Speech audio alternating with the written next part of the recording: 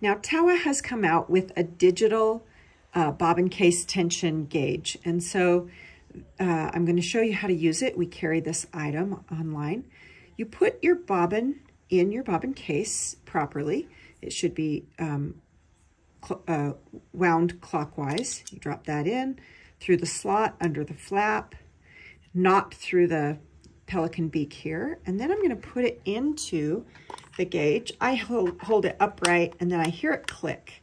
All right, now right here you can see that the threading diagram is to go around this pulley, up over that pulley, down under this one, and then across this. Oh, I need to turn it on. You turn it on here. Now, if you leave it on for too long and you have not used it, it will turn itself off, so you won't run your batteries down.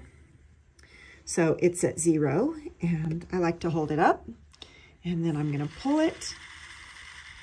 So that is 20 or 19, but it seems to be much less erratic than the manual one. So it seems quite clear to me that I would say my tension is 19 or 20, but it doesn't bounce around. Now, on the manual one, you'll have 190 and 200. So you're going to drop off a 0 if you're using this one.